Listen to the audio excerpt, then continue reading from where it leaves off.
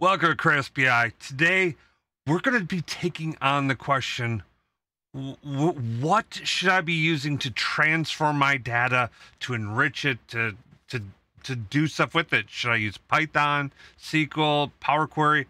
What should I do here? There's lots of, those are our three primary options, right? Which one is best for you? Now, this question came up on Saturday Morning Live. Shout out to all my SML folks out there. This was a great topic. Had to chime in on this. Okay. Whoops. Okay. Wait a minute. This is where we normally go to my desktop. There's nothing to show on this one. This is just me talking to you about should you be using SQL, Python, or Power Query. Now, there's a lot of people that come from the mindset of, hey, I'm going to be going in on a low-code front, and I want to do something with my data, and I am not a data engineer, so I don't really want to learn how to code. I don't want to do any of that stuff, and that is awesome.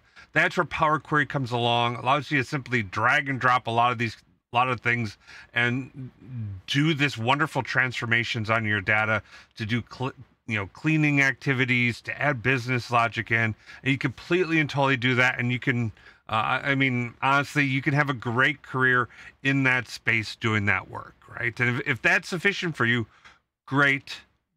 That's fantastic. Do that. But at some point in time, you're going to start to run into some challenges where this is not going to be an ideal solution for you, where you're going to want to do something that goes beyond the bounds of what Power Query is good at. And I know you're saying to yourself, well, Chris, what isn't Power BI or Power Query good at?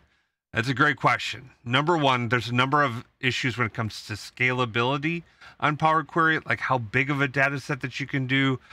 Number two, there's some advanced transformations in Power Query that's really difficult. It doesn't perform, especially if you're doing multi-row comparisons or set-based analytics that you apply across a broader and larger data set where you're doing windowed functions.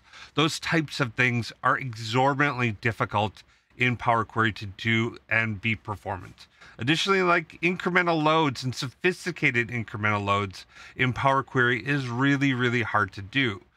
But that's where tools like SQL and Python come into play and are incredibly easy to do and easy to work in both SQL and Python. So if you're a business user and you're just doing little bits of work and you're happy and you're not running into any problems in your Power Query world, great, that's awesome, stay in Power Query. But the second you run into issues in Power Query and you start to say to yourself, oh, you know what, maybe I should just do this as a DAX calculated column. Number one, never a DAX calculated column. That's always the wrong answer. If you're finding that it's just not working in Power Query, that's when you need to start looking at either SQL or Python to manage your loads and your builds.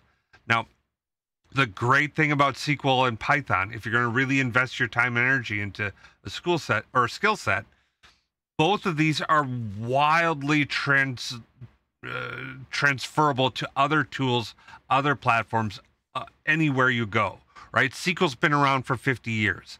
Python, I think, been around for like 30 years or something like that. You can fact check me, and if I'm wrong and it's 20 or 15 or whatever, it doesn't matter. It's been around forever, right?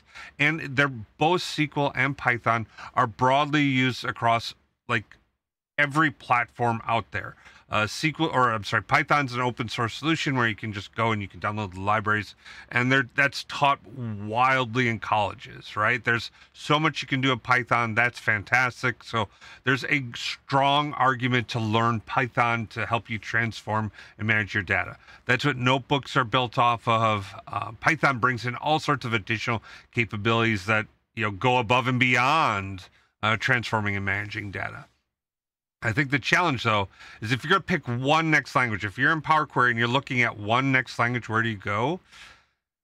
While there's a strong case for Python, SQL is part of the case for Python, right? So in Python, you can run and use SQL.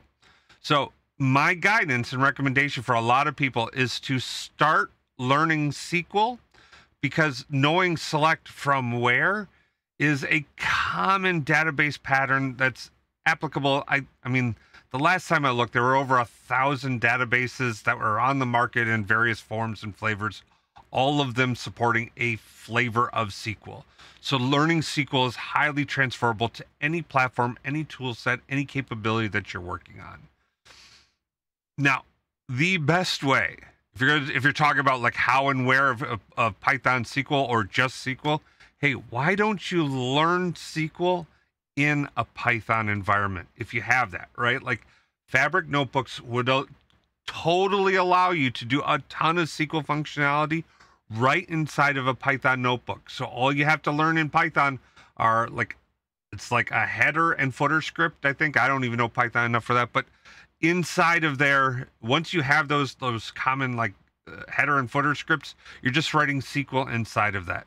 So you could learn those two header footers, and then you could spend months or years learning how to do SQL right inside of that environment with small little bits of additional Python capabilities when and where you find that useful. All right. I hope you found that this was insightful and beneficial for you, and you trying to figure out, am I doing Python? Am I doing SQL? Am I doing Power Query? Which one should I go with? What should I do next? Again, shout out to the people on Saturday Morning Live or Saturday Morning Learning for bringing up this topic and get us going on this one. I hope you found it useful. Make sure if you did, you hit like, subscribe, even turn on notifications so you don't miss any future content.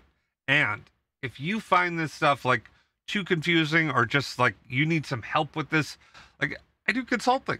That's what my day job is. I help people out when it comes to consulting and fixing things.